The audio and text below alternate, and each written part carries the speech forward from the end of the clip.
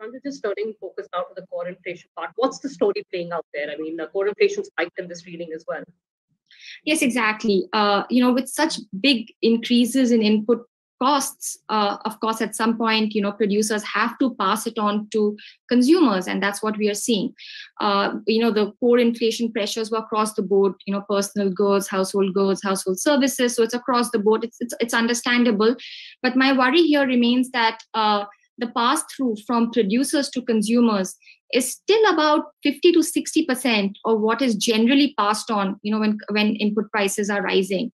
And in fact, if I drill in deeper, it seems to me that for goods inflation, for goods producers, a lot of the pass through has happened, but for services producers, a lot of the pass through has still not happened. And when that picks up, my worry is that core inflation could sort of could remain sticky for longer. The other worry on the core front is that through the pandemic, we've seen, formalization, and we've also seen large firms getting larger.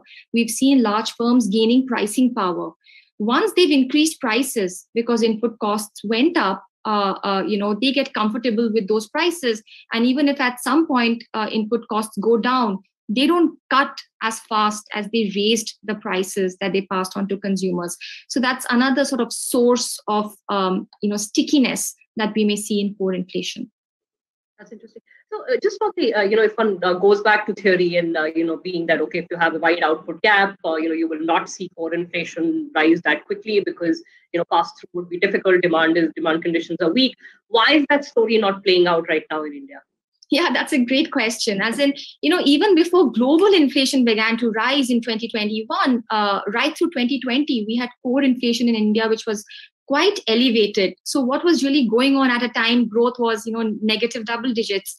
Well, I think the story is very sort of India-centric. I think there were two forces at play. One force was what was happening to the small firms, and the other one was what was happening to the big firms. Small firms saw a lot of disruption. They have low cash buffers. When there were lockdowns, many of them were forced to shut down, and there was a disruption in supply.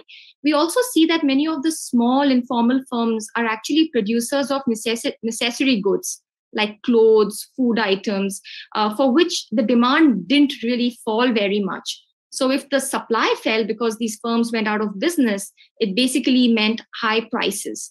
So that was one source of high core inflation coming from small firms.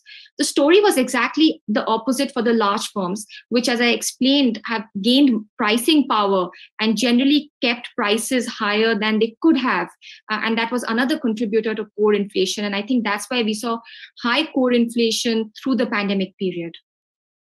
So just to stitch together a couple of things you said, if the pass-through is still incomplete and this output gap story is not really playing out as it would be expected to, sequential momentum over the next couple of months, you're saying, would remain high, even though the headline numbers would start to come off a bit. Yes, it's sort of hard for me to forecast whether it will sort of go higher because there's just so many moving parts. I don't know what's going to happen to global commodity prices, to monsoon rains, but my sense is they will remain at current levels for a fairly long time, perhaps all of this year.